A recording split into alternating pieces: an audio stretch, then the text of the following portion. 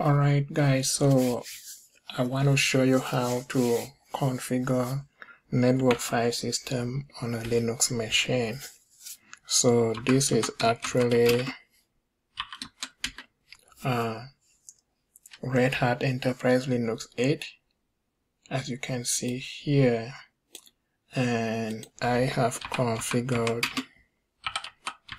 local repositories on it because it's not subscribed to the Red Hat network. Okay, so I'm just going to install the packages that I need for my NFS.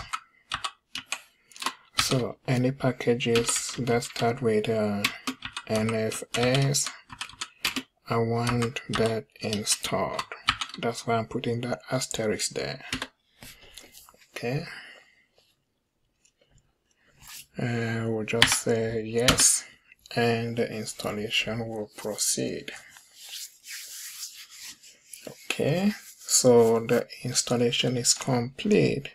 So right now I will open up the export file, which is located under the exec directory.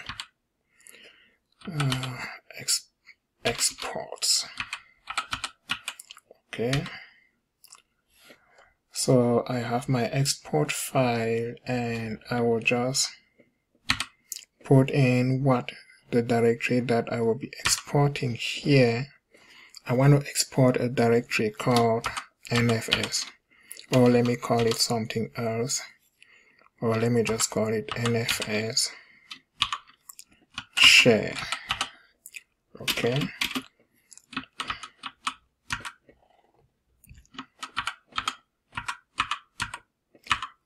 so if you want to export yours to a particular computer, you can put the IP address of that computer. But for me, I'm exporting to my home network. That means any computer in my network can connect to this share, if it's a Linux machine, of course. So the subnet mask of my address is 24. And I'm gonna give it read-write permission, and I'm gonna sync it so that read-write permission applies to subdirectories under the main directory. Okay, so I will write and quit, and then I will start the NFS service. systemctl enable nf, or let me just do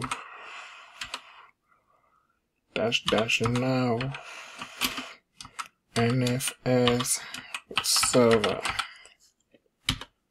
Okay, so when I do --now, I want the service to be enabled. That means it will start up in the next boot automatically. You don't need to manually start it, but I also want to start it right now. Okay, so the system has been enabled and started. The service, not the system, rather. So I also need to start this other service called RPC bind. Okay, there is no dash. RPC bind. And then the next thing that I need to do is open up the firewall ports so that computers in my network can discover the share that exists on this machine. So I will do firewall cmd permanent add service NFS. That was a wrong service. NFS. And the next service that I want to open the port for is RPC bind. And the next service, and the last one, is called mount D, which allows computers to mount to it. Okay, so I'm just gonna reload the firewall to implement the new rules, and that was a success. So now if I export my file system and do AVR so that I can view what is being exported. Okay, so that is what we are exporting right now. We are exporting the directory NFS share to this network, to the world network. However, this directory does not exist yet because we've not created it. So let's go ahead and create it right now. NFS share. Okay, and we need to give it some permissions. First of all, this directory is going to be mounted by users that are on other computers. So if we allow the ownership of this share to any user on this computer, then that's going to restrict mounting. Therefore, we have to change the ownership of this NFS share to nobody. Okay, the group ownership to nobody also, and then NFS share. Okay, and then that should be done recursively so that it applies to subdirectory. So I'm just gonna do it again. Okay, that's not what I wanted to do. Chmod, change the permission of the file of the shared folder to allow everybody read and write and execute access to it, because we don't know which user will be mapping to it. So we don't want to allow any restrictions. Okay, so that is done.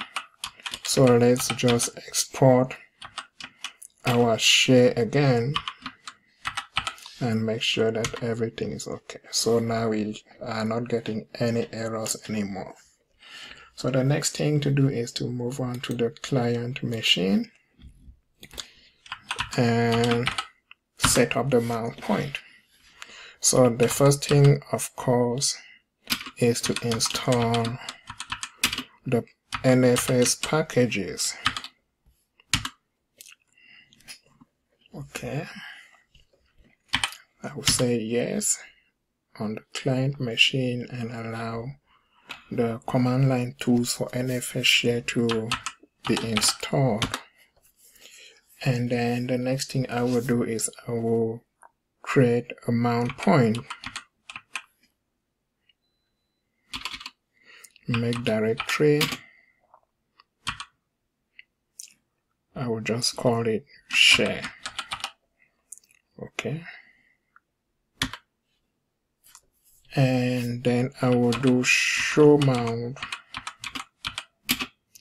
-a to try to discover the share that exists in our network.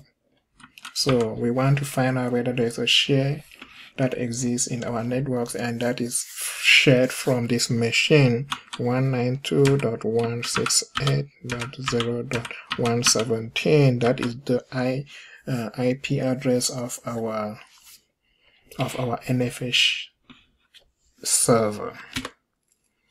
Okay, so this server is sharing this folder. This is what we actually set up in the server, so we can mount to it. Or a better way to mount is just to put the mount information in the FS tab for file. So I will open up the etc FS tab and I will scroll to the bottom and create an entry there. So what are we mounting? We are mounting 192.168.0.117 NFS underscore share. And the mount point that we want to mount it to is called share.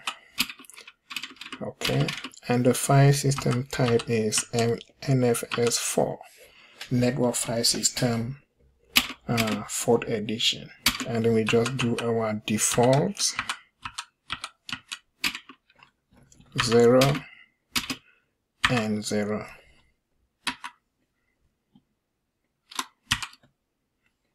Save and quit, and just do a mount A, and our file system has been mounted. So if I do df-h, there it is, right here. So that is our file system that has been mounted. And if we move to this directory, let me move to that directory. So cd into that directory and touch a few files. Test 126.txt rs. So those are the files that we have created in this directory, but these files are not actually stored in this client machine. These files, the storage space that they will take up, that they will consume, is in the NFS server under the NFS share directory. So if I move back to the server right here,